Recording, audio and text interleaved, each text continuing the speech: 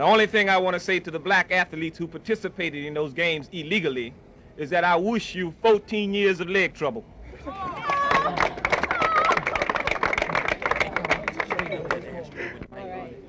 Brother Stokely Carmichael. All we want to say is that we don't have a big speech.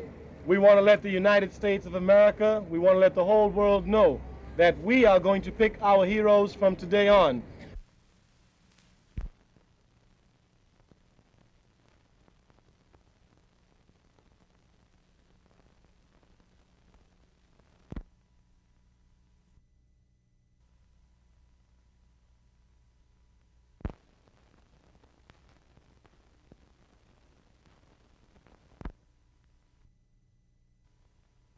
There's been so many white people telling me that I was a fool, and I was standing up on that platform alone. Tommy Smith and I were alone.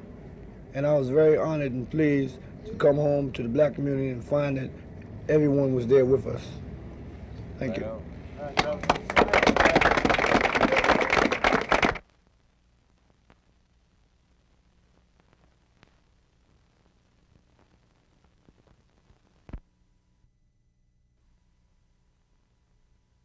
I didn't believe in the national anthem, but I stood up anyway because I didn't want no static.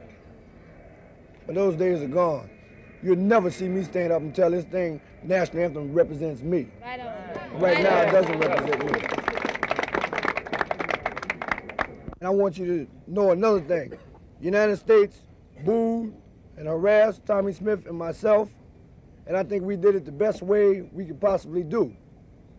If things don't change by 72, you can believe they're going to be running around a flaming stadium. Because we ain't going to stand for considered them heroes.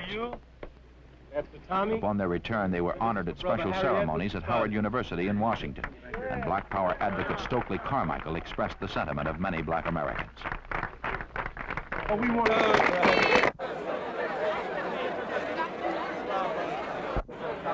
Please back up some more.